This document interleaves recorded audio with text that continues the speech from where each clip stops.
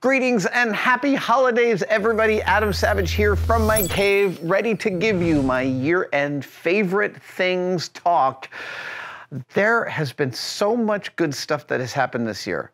I know there's also been some bad stuff, but we are focusing on the good stuff right now. And there are a bunch of different things that people have released and made and built over this last year that really excite me, and I'm gonna walk you through them. First up, my friend Max Kaiserman has started a company called Luna Replicas, where he's making some really, really beautiful replicas of Apollo-era NASA-type hardware. And this right here is actually one of my little favorite things. It's a pair of sunglasses. Note that Max includes a beautiful NASA-type label on this. These are exact replicas of the type of aviator glasses that the astronauts wore. They come replete with a serial number on the temple here. I have a pair of vintage Ray-Bans from this era, and I'll tell you the build quality on these is really nice. And also, I love the small aviators. I actually got, I think, 4 pairs of these from Max. I've got a light, a dark, a mirrored, and I'm not sure what to do with the 4th one yet. That's this one. But these are fantastic. And this is just the kind of sort of historical cosplay that I like to do with my day-to-day wearing. So LunaReplicas.com is where you get these and many other beautiful products and projects. They are working on all sorts of really cool stuff for the future for 2019, so keep an eye on them. Next up are a couple of beautiful garage kits that you can purchase, one from Industria Mechanica and the other from Machination Studios. I did a video on the Industria Mechanica piece here and extolled the virtues of these beautiful castings. These are garage kits engineered in 3D and then printed, and then those prints are molded and castings made in order to make some of the cleanest and most beautiful garage kit castings I've ever seen. And also Machination Studios, friend of Tested, does some absolutely beautiful castings of his kits, and they go together and build together really well. We've built a few on Tested, both on camera and off.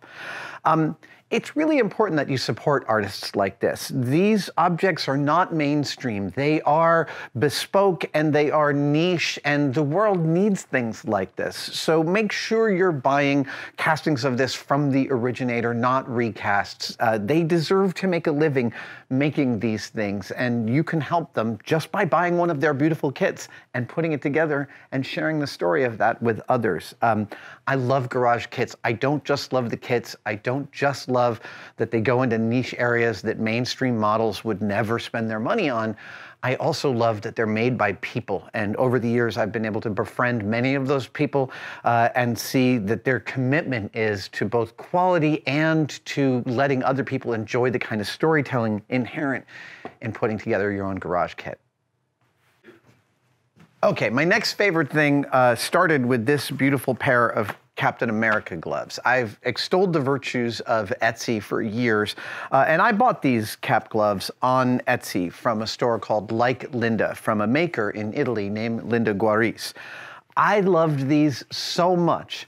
I asked Linda if she would take commissions, and the answer was yes. And she went on to build these for me. These were the gloves I wore with my orange Aces suit at New York City Comic-Con this summer. The level of replication on these goes even beyond the fact that they're lined and they feel great and the label on them is totally accurate. But I figured out that NASA applied the silicone gription on their gloves by squeegeeing them through a screen, and I just emailed Linda that information, and she figured out how to do it on her gloves. These things are so beautiful and so accurate. We've started a relationship of commissions.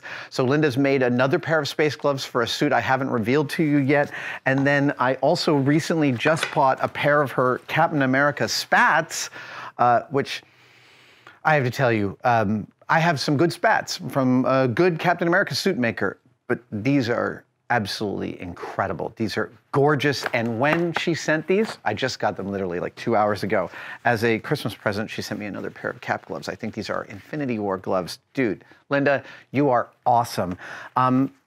If you're looking for something and you can't quite find it on Etsy, but you have a maker whose aesthetic you really like and it's close, ask them. Etsy engenders a relationship between the buyers and the makers, and these relationships have been some of the more enriching collaborations I've had professionally and personally over the years. Check it out. Next up is a piece of very hyped technology that came out this year. These are Magic Leap glasses. I know there was a huge amount of hype and a huge amount of backlash in the press about these Magic Leap goggles. I think that there's no way these goggles could have lived up to their hype, but I'm here to tell you that these, to me personally, feel like the future. There's still a lot about this that is kind of in prototype mode.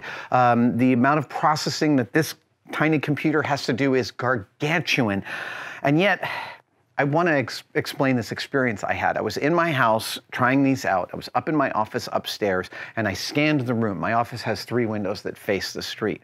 And I scanned the room, and then I started to play around with the various aspects of this. Dr. Groardbort's is so much fun. Shooting robots is endlessly entertaining, and I'm not even someone who loves gaming, but I've played that game for hours so far. But the thing that really blew my mind was there's a whale. Now, I know that in the preliminary press hype for Magic Leap, there was a whale diving in a gymnasium and everyone was looking at it. The whale for the Magic Leap that you can look at doesn't look quite the same. But the experience I had was really transformative because I turned it on and I could hear the whale, but I couldn't see it. And I'm looking around my office for it, and then it swims by my windows on the outside of my building. So the glasses scanned my room. It knew that my windows were portals, and it rendered the whale as if it was swimming down my street. I actually got choked up because I haven't had such an intense experience of that bifurcation of knowing that something is fake and yet it feels so real. And that personally feels to me like the future. And the possibilities in this of telephony, remote communication, collaboration, get me really, really, really excited. These are a magnificent machine, and it is only going to get better, and I can't wait to see how. Full disclosure, I know a lot of the people developing this machine.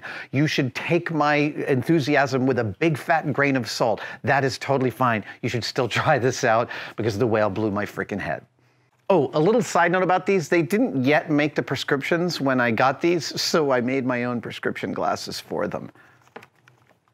There we go. Yeah.